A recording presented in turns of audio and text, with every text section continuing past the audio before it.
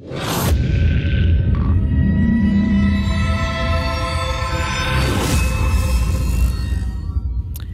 everybody and welcome. Thank you all for joining me today. My name is Ben Walgate and I am the creator of the 401 Files. On this channel I'm going to be sharing my thoughts and opinions on all things considered creepy or thought-provoking. So if you're sitting comfortably and you have your coffee in hand, let's begin. For thousands of years, humans have asked whether or not we are alone in the universe, and could extraterrestrial life exist on other planets. The ancient Greek philosopher and scientist Aristotle first suggested that Earth was not alone in 350 BC. Since then, man has grown more curious and science more advanced, with countless experts dedicating their lives to searching for life beyond our own planet. NASA believes that exoplanets, planets that orbit stars other than our own sun, have the best chance for hosting alien life.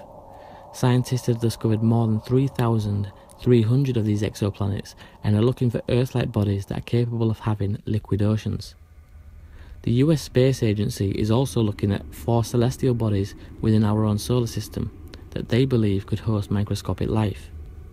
Our own species appeared around 200,000 years ago, at a time when several others existed, yet today only we remain, and it's been that way ever since. So it's understandable why people can't imagine anything more superior to ourselves or more technologically advanced than ourselves. But you might still be asking the question, why is life so rare? One thing we can all agree on is that life on Earth is anything but rare. And when life first started to materialise, it didn't just trickle slowly, step by step, it literally exploded. Today we have literally millions of different animals, insects, species of plants, trees, bacteria, and whatever else. Yet people still assume that life is only present here on Earth. But wait, what if we wasn't the first, and what if we aren't the only supreme intelligent species in the cosmos? What if we're just one species from a long line of bipedal intelligent creatures? What are the odds that intelligent life evolved here on Earth and nowhere else? To go along with that theory would mean that you accept that among 20 billion trillion stars in the observable universe and across 13.8 billion years of cosmic history, that only we made it. Those odds are about 1 in 10 billion trillion, according to researchers writing the journal Astrobiology, meaning it's very, very, very, very unlikely humanity is unique across the sweep of cosmic space and time.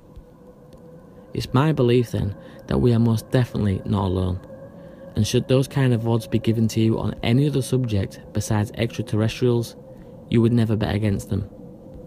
You might think that the only people who believe in aliens are forum-dwelling internet conspiracy theorists, but it turns out a lot of NASA astronauts also think extraterrestrials are real, and that they have been in touch with humanity for a very long time. At least 4 celebrated spacemen have become famous for their outspoken beliefs about the existence of extraterrestrials. So where are they? Where are all the extraterrestrials? One speculation is that aliens have some kind of moral code, which prevents them from a large-scale interference in the affairs of a less advanced civilization.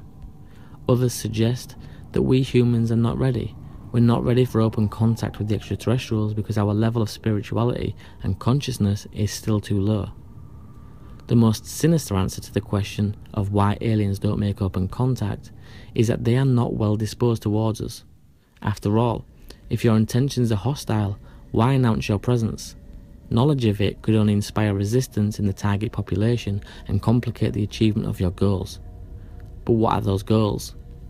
Some UFO researchers believe the aliens are here to harvest human genetical material, possibly for the purpose of creating alien-human hybrids. Here's something else to think about. The next time you gaze up at the night sky, I want you to consider this. How many people are alive at this moment? 6, 7 billion? How many have lived on this planet since the dawn of awareness? 100+ billion? How many through the ages, through the millennia, how many of us have looked up in the wonder and awe at the night sky? Everyone has, everyone will, and everyone does. Believe it or not, we are all made up of stardust. It sounds like a line from a poem, but there is some solid science behind this statement. Almost every element on Earth was formed in the heart of a star. So the next time you're out gazing at stars twinkling in the night sky, spare a thought for the tumultuous reactions they play host to. It's easy to forget that stars owe their light to the energy released by nuclear fusion reactions at their core. These are the very same reactions which create chemical elements like carbon or iron, the building blocks which make up the very world around us.